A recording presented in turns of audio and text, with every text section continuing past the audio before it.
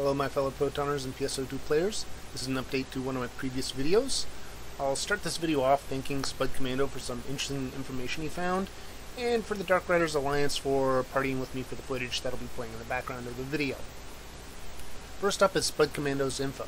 While it is not 100% proof, it is enough that it raises hope that NGS will be more easily coming to Linux and the Steam Deck. Now, according to this email that we can see, Inca Internet Co. Limited, makers of Game Guard, have said that they are supporting Proton along with the Steam Deck, but have not made an announcement about it. Now, I won't take it as a full truth until we can get a second source to confirm this information, and preferably the second source should come from Inca Internet Co. Limited themselves as a news announcement, or talking with one of those media outlets that support Linux. And them not announcing it does add some sus about the email, as currently the default thought about anti-cheat software is that if you don't announce it, you don't support it.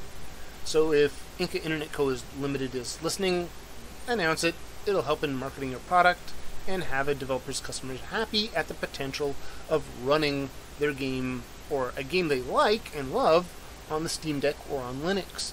Furthermore, it means that developers that have use your product and are not supporting Proton and Linux will probably start getting asked by their customers to support Linux and the Steam Deck itself if they want it. But now let's not get ahead of ourselves. There's still much that would be needed to be done to get New Genesis working on the Steam Deck correctly. Now, if I were a smart Sega manager working on New Genesis aiming to gain access to the Steam Deck platform, I would do it in phases and not rush it, as rushing it would lead to more problems and bugs than a slower, more planned rollout.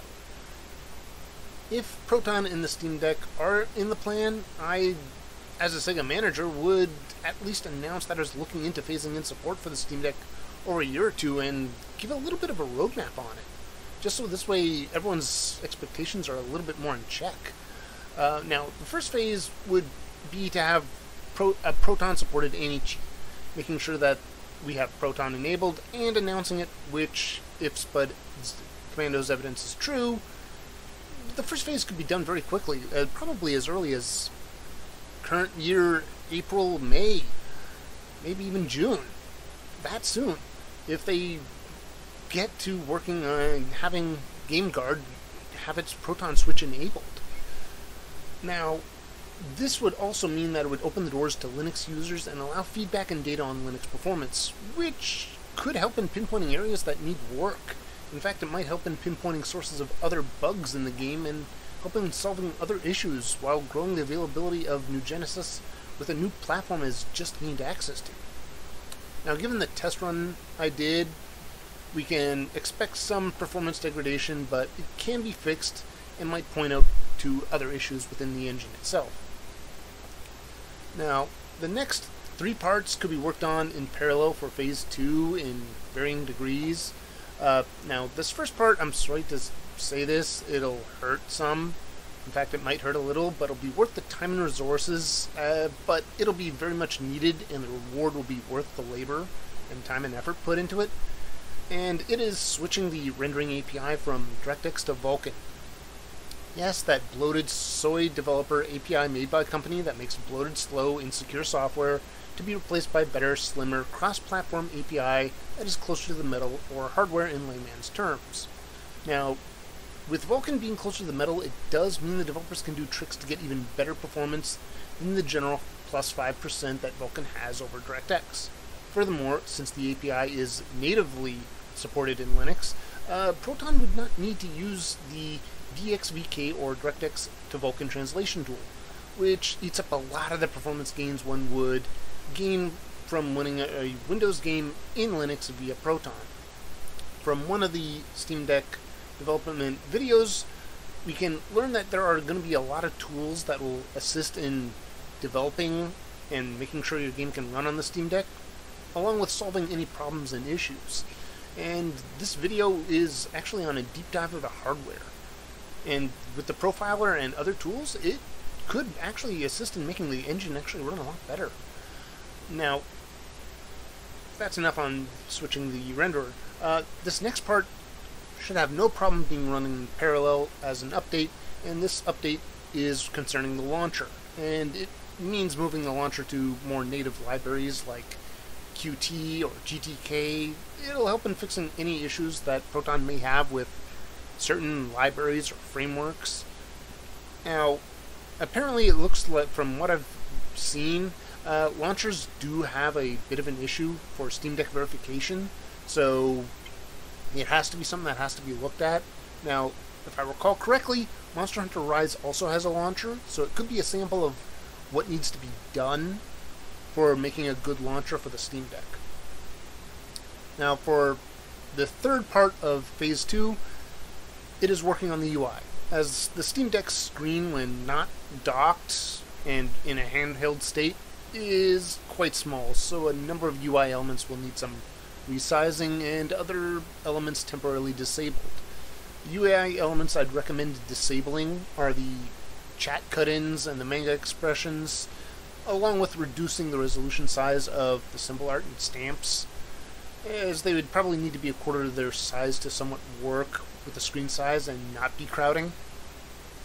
Also, the chat log would need to be by default in a handheld state, covering about half the screen full height on one side to be readable, and only appearing when trying to chat. And otherwise, when you're not trying to chat and people are sending chats, it would only be the chat bubbles, and they'd be aiming more to the top or bottom or along the sides, and not in the middle of the screen, obscuring much needed viewing of the controls.